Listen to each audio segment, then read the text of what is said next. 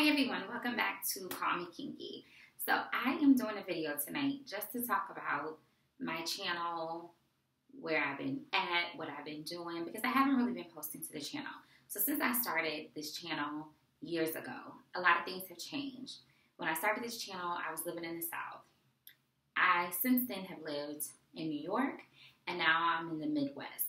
So I've gone to graduate school, graduated, and I've lived in 2 different states since starting this blog, or this vlog, this channel, whatever. So I actually blog more now on callmekinky.wordpress.com than I post videos, simply because it's easier for me just to write something really quick and post it to my blog than it is to go through the process of making a video, editing a video, and uploading. And I'll be honest, I really don't do editing, simply because I haven't taken the time to really learn how to do editing, but that's something I'm going to work on in 2016. So the name of the channel has also changed to Call Me Kinky. It was originally Pretty Accomplished. That was my name, and that's my line name, so I am an AKA, so I used that name at the time when I started the channel. Now it's Call Me Kinky because that's my blog's name, and I wanted consistency across all my social media platforms. So on Instagram it's Call Me Kinky, on Twitter it's Call Me Kinky, my blog is callmekinky.wordpress.com, and now my YouTube channel is Call Me Kinky. So that has changed. Now, the channel originally was focused more on my natural hair and my thrifting and things like that. Now that I'm in a different space in life, I don't have as much passion for hair. Not that I still don't like hair and beauty, I just don't have passion for that to talk about it on a regular basis. So I'm going to give you guys a quick update on what I have been doing with my hair, and really that's nothing. So in the past 2 years or so, my hair has gone through a lot of changes. It's always been healthy. It always grows, but I also cut my hair whenever I feel like it. So I recently cut my hair in July, and to me, I called that a big chop because I cut off a lot. I'm talking about probably more than 3 to 4 inches of hair. So to me, it was a big chop. This is the shortest my hair has been since I've been natural, and I went natural in 2008. So I'm in the process now of growing my hair back out and just enjoying it at a shorter length. But I'll be honest, where I live now is very cold, so I don't really plan on doing my hair much this winter or leaving it out. So it will be in some type of protective style like it is now. These are crochet twists, and I do have a video up that I'll link below of my first review of the crochet twist, but I still have them in. As you can tell, my hair is growing out, but I didn't really get my edges braided up anyway when I first got them in. I just added a few more crochet twists to the front just to make it look more fresh, because I've had these in since November 27th, 28th, and today is January 23rd, so a long time. Like, for real, that's a long time. But I keep my hair in protective styles, and that seems to be working for me for now, and I think I'll continue to do protective styling at least throughout the winter, just because when it's so cold like this, I don't want to expose my hair to this dry, cold weather. My hair just would not thrive.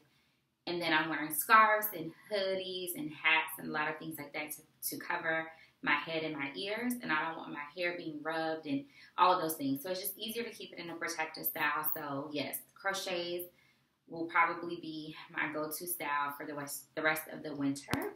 And if you guys remember, if you've been rocking with me since the beginning of my channel, you know that I've been doing crochet since crochet was popular.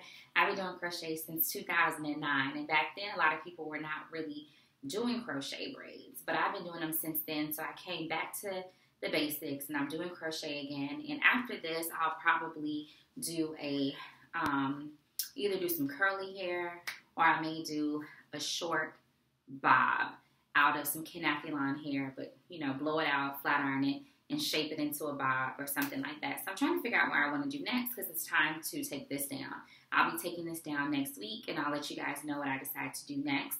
But if you really want to keep up with me, definitely follow the blog, callmekinky.wordpress.com, because I'm more active on the blog. I talk a lot more on there, and I don't just talk about hair and makeup and clothes. I talk about life stuff. I talk about deep stuff.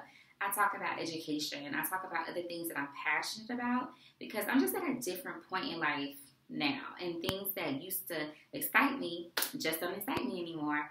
I also talk a lot about traveling. So I've been to Israel. I've been to Ghana. I've been to a lot of islands. I'm going to Greece this year. I'm going to Haiti this year. I'm also going to Cuba this year. So I talk a lot about my travel experiences as well because as a young Black professional, I like to share those experiences with people of color to inspire other young people to start seeing the world. So my focus has shifted a little bit.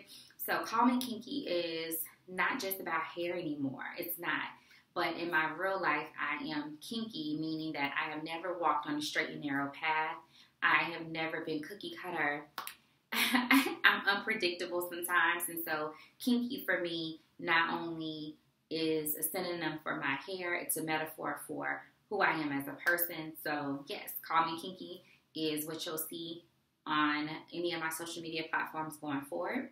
If you have any video requests, let me know. I'm trying to think if I'm missing anything. This is kind of like a blah, blah, blah, catch you up type of video. So if I missed anything, make sure you just leave a comment below. And somebody's probably going to wonder what's on my lips. So what I have on my lips is a purple color called Purple Passion.